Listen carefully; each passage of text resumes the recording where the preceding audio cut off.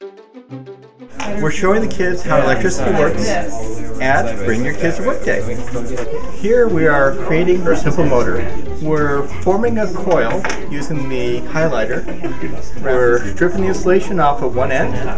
The other end we're stripping the insulation just on half of it. And then we're putting in our little holder here, which is made with the rubber racers and the two paper clips. And we're using the permanent magnet as our permanent magnet source, and then we're using our battery to provide current to make the electromagnet that's turning on and off. The action of traction and repulsion will cause the motor to rotate. Cool. Got it. Yes, you did. I can reverse the direction. Okay.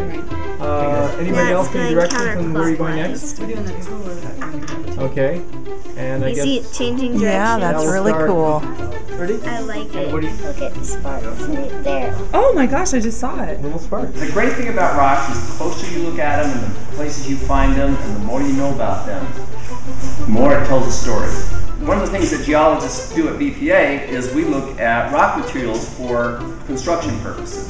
Now the advantage of having a silica in a rock is that the silica makes for a good insulator. So when we're walking on a substation, we don't want to be part of the path of the electrical currents to ground. That's a bad place to be. And the power is carried over conductors like this one. And you see that there's no insulation on this. There's some plastic tape down here, but that's all.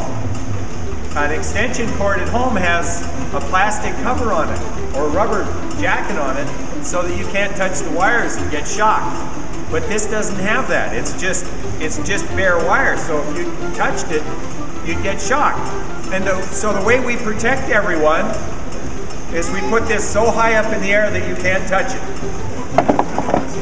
Okay, then we're going this.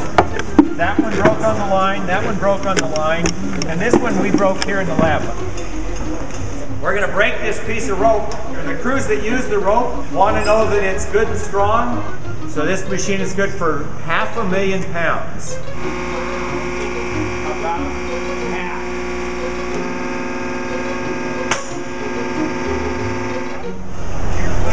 Interesting. Here's kind of the main key components of the reaction. You got your caffeine, aspartame, which is sugar, artificial sweetener, potassium benzoate, which is a food preservative. The Mentos itself has all these little pits in the surface of it, and that's really the key to the reaction.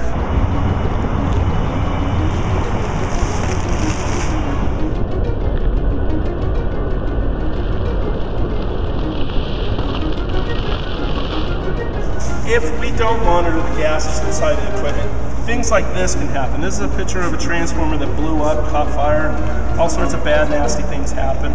Welcome to the high voltage test hall. This is where we do the indoor high voltage testing. There's two general categories of tests that we do here in the high voltage lab. We do what we call power frequency tests. And power frequency is the type of power that gets transmitted on power lines, gets consumed in homes. So that's what we're testing with over here. And on this side of the lab, we're testing with lightning. So we can produce up to 2 million volts of lightning here in the building, and up to 1.1 million volts of power frequency here.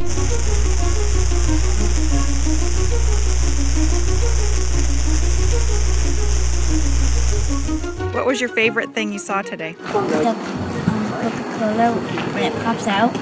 Yeah. The lightning? Not the lightning. Not the lightning. Learn about like energy and stuff. And it's really cool because how electricity works and how the rope broke.